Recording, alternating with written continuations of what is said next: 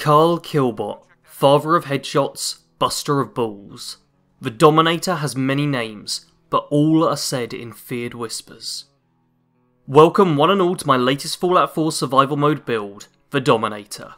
I'd been wanting to make a shotgun based survival build for a long time, and I think I've come up with the very best way to do it.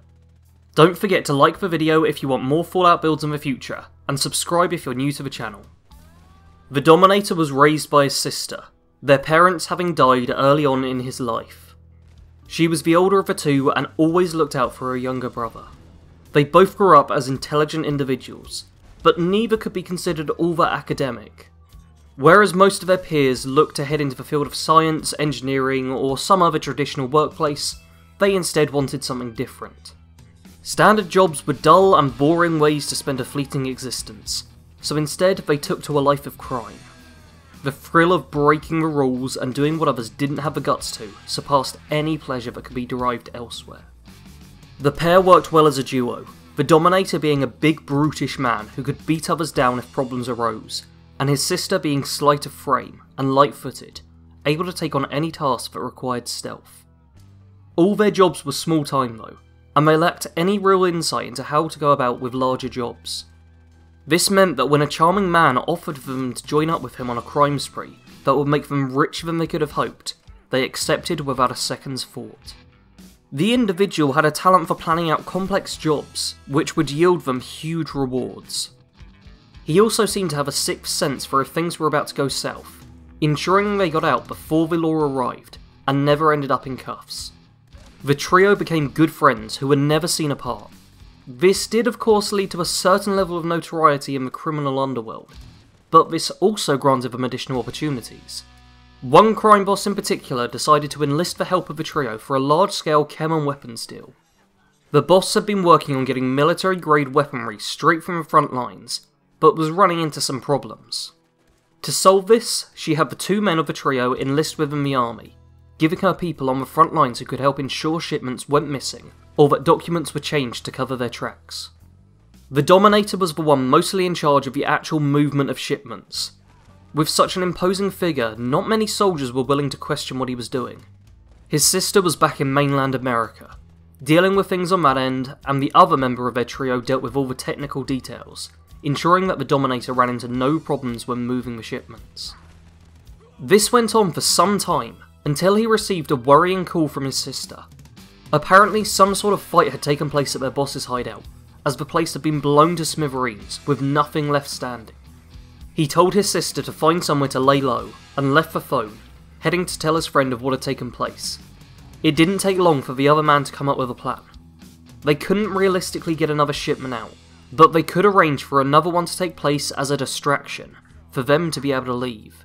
As all the attention was on stolen weapons and chems leaving the army, they would be able to get out a bit easier.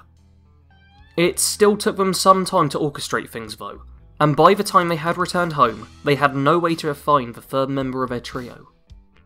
After much debate, the Dominator ended up having to lay low, whilst his friend went away to look for his sister. The days turned to weeks, and the weeks turned to months. After some time, he ended up living as a typical civilian, having a suburban house, a wife, and a son. All the time though, he eagerly awaited a call from his friends, ushering him back to his old life. As it was though, the only call to action he ever received was that of the nukes falling on Boston. The Dominator has Strength 7, Perception 1, Endurance 10, Charisma 1, Intelligence 7, and Agility of 1 and Luck 2. As the muscle of the group, it's expected that he's going to be strong. Strength at 7 not only represents this, but gives us good base carry weight, and will give us access to some pretty cool perks. Perception is one of the dump stats of the build, set at 1. As a shotgun user, pinpoint accuracy isn't going to be the biggest concern in the world. Ideally, you'll want your opponent right up in your face anyway, and that's not a shot you should miss. Endurance is maxed out at 10. As this is an up close and personal build, you will be getting shot at a lot. This means you need as many hit points as humanly possible if you want to stay standing at the end of a firefight. Charisma is our second dump stat. When you tower over everyone and carry a laser shotgun at your side, there's not much need to be persuasive with your words. Although not persuasive, the Dominator is still smart. as represented by an intelligence of 7. This is going to help us deal with all the high-tech gear this guy loves, as well as granting us slightly more experience than most characters. Agility is the final dump stat of this build. You won't be sprinting around the waste non-stop with this character, instead travelling at a leisurely pace and blasting away as you see fit. The final stat of the build is luck at 2. You will ideally want to raise this to 3 later on though, through either a skill point or the bobblehead, but for now this is all it needs to be at. The essential perks of this build are Science, Armourer, Rifleman, Strong Back, Life Giver, and Solar Powered. Science and Armourer are the crafting perks of the build, allowing us to fully mod out our weapons and armour. Before you do any crafting, make sure you've started investing in these perks.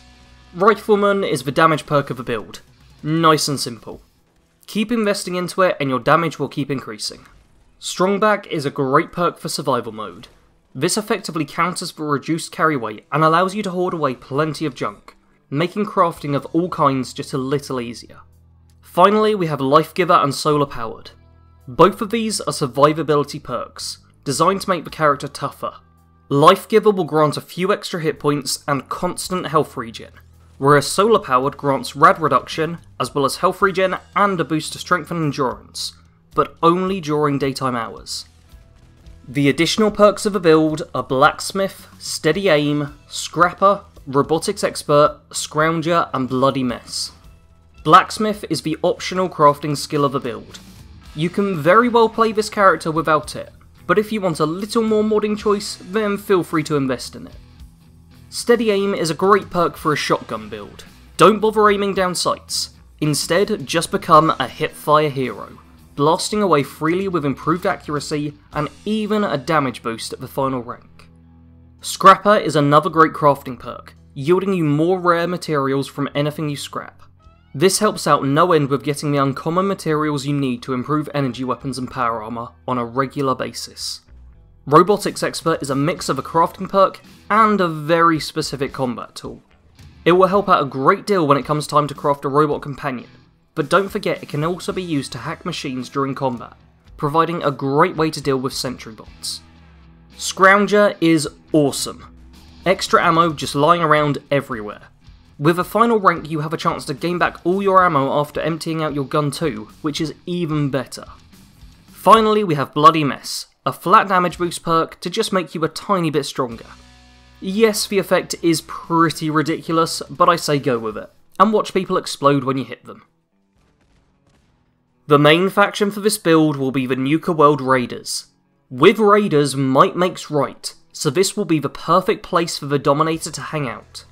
Out of the Raider trio, you don't really need to favour anyone over the others, so I'd advise helping them all out a little and then seeing who is willing to stay loyal to you.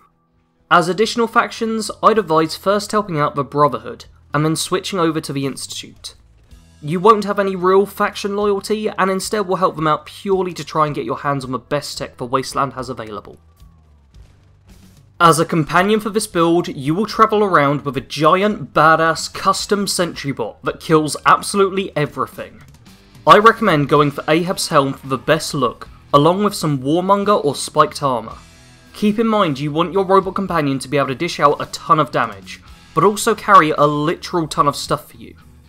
For weapons on my Doom bot, I went with a Shish Kebab and Gatling Laser. The Gatling Laser has insane DPS, and can take down pretty much anything with ease, and the Shish Kebab just looks really cool. These are all just suggestions though. Feel free to play around with your robot companion to see what you can come up with, and if you do manage to make a really sick looking bot, feel free to send me a picture of it on Twitter, @BADCompanySarge for anyone interested. The main weapon for this build is Protectron's Gaze, with an overcharge capacitor, improved short barrel, recoil compensating stock, and amplified beam splitter. This will be an absolute beast of a laser shotgun, fast firing, accurate, and packing a hell of a punch. Very few enemies can stand up to sustained fire from this weapon. For anyone who requires some additional firepower, then I recommend carrying around a plasma rifle with an improved splitter. Don't forget to put a stock on this so it's a rifle, and put the strongest capacitor you can craft for maximum damage. If you're in need of an additional weapon, then you can always go for a combat shotgun. However, it won't be as strong as the energy shotguns, and it will likely eat up much more of your carry weight, along with all the shotgun shells you'll need to have on you. I'd personally recommend keeping this on your companion, so that it's still somewhat to hand, but also isn't weighing you down. Under armour doesn't matter too much, so try to go with something that just fits the character. I personally had a mix of robot, metal and raider pieces over road leathers. Power armour, however, is very important. As the main body of armour, you want all 3 Tesla T60F pieces. All other pieces will be X01 Mark 6, and everything will need to have prism shielding on it. As additional upgrades, I recommend Tesla coils on chest, calibrated shocks on the legs, and internal database on the head. This will give you more carry weight, XP, and up close damage. The key part of this suit are the Tesla pieces. These give a significant damage increase to all energy weapons, making your shotguns even stronger than they already were. The Dominator is a power armor tank who specialises in dishing out damage at close range.